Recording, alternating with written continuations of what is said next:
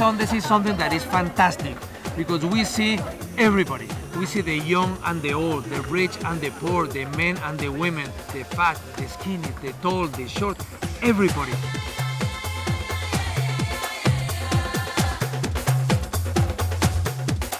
The car-free Sundays is something that is fantastic for any community of any size. It's good for the environment, but it's also good for public health, mental, physical, and emotional health. There is a huge obesity crisis, and one of the things is how to get people to be more physically active.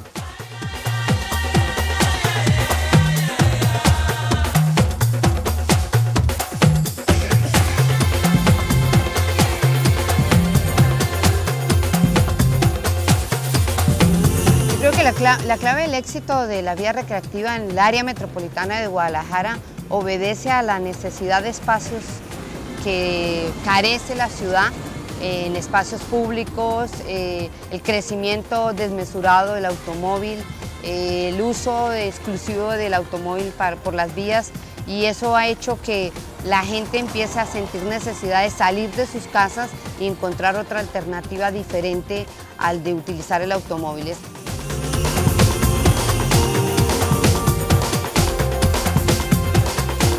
Closed Park Avenue from the Brooklyn Bridge all the way to 72nd Street, and 150,000 people came out to try their bikes, to walk around, to skateboard. We had classes out there for people to cha-cha, to samba, to do kickboxing, and it was a really healthy way for people to get out and enjoy their streets in a new way. I would say that it was a complete home run. We've been anxious to come out of the house and sit on the grass. You can sit here and have lunch.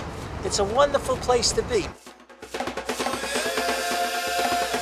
The environmental sector will improve because the air quality is much better due to lesser traffic. But also we will see health benefits because people exercise more, and in the future we will have a reduction in chronic diseases as well as improved lifestyles in communities contributing to lesser obesity. Another thing is that going in a period of economic crisis, you don't need to invest millions of dollars in arenas, in gymnasiums, in infrastructure. You use the existing infrastructure. You have the streets, so it's to open the streets to the people and close them to the cars.